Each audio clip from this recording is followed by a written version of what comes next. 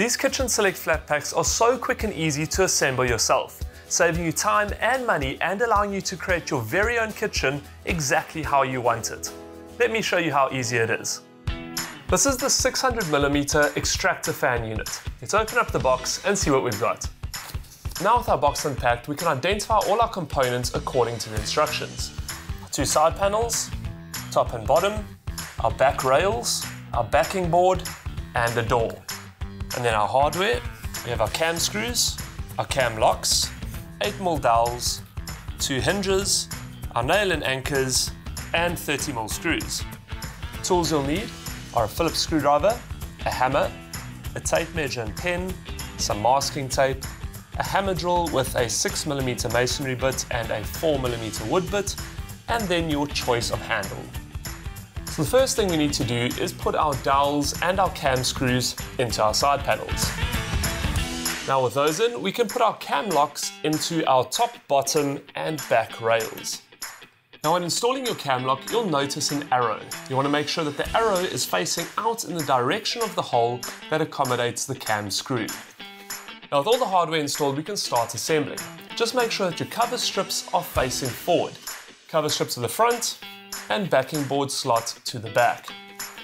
Place your side panel face down and slot the base board in, locking it into place. Now you want to make sure those cam locks are on the inside so you don't see them from the outside of the box.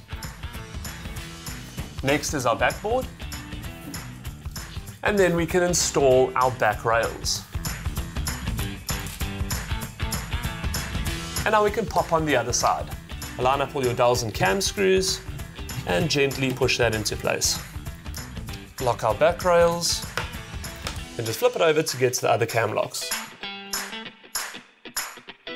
Now we can install our door. So the easiest way to do that is choose the top and the bottom, lay the unit down on its top with the door down next to it. That just makes it so much easier to line up your hinges. Now when installing your hinges, you'll notice the little plastic inserts. You want to take those off and then just gently tap them into the holes on the door. Now center the door against the unit and fix the hinges into place with the supplied chipboard screws. Now for the final touch, we can install our handle.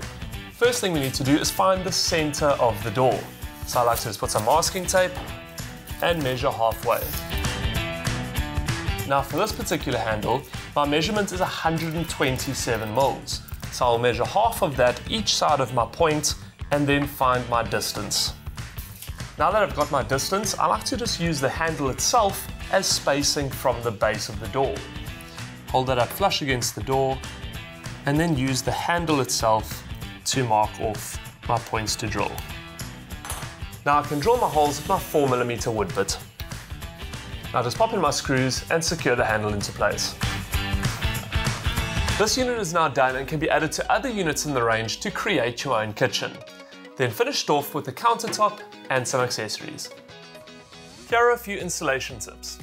Using your 6mm masonry bit and hammer drill, secure your units to the wall with the nail and anchors. Prevent any movement of your units by using the supplied 30mm screws to fasten units together. To adjust your doors, use the screws on the hinge. Use this screw to make lateral adjustments, this screw for horizontal adjustments, and this screw for vertical adjustments. For more units in the range, check out the builder's website, and for more how-tos just like this, check out the YouTube channel.